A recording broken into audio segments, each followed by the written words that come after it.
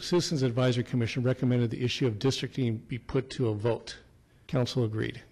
That's not true. The CAC did recommend that the issue of districting be put to a vote, but the council didn't agree. The council agreed to keep it at large. The people do not have a choice. They have a choice between at large or at large. That's a choice.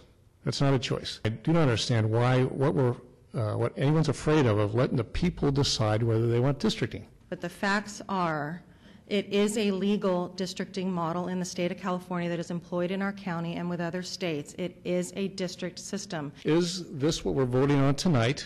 Is it an at-large or district system legally? This is a system that is defined in state law as an at-large system. It is a district-based system. It is not fair for you to say that it's false, that it is not a districting system. So by definition, this is at-large. This is an at-large system. Okay, that's my point. So we are giving the people won't be given a choice. They'll be given a choice between two at-large systems. The CAC asked that the issue of districting be put to a vote. Districting has a meaning to it. It means people live in a district vote for the people in that district.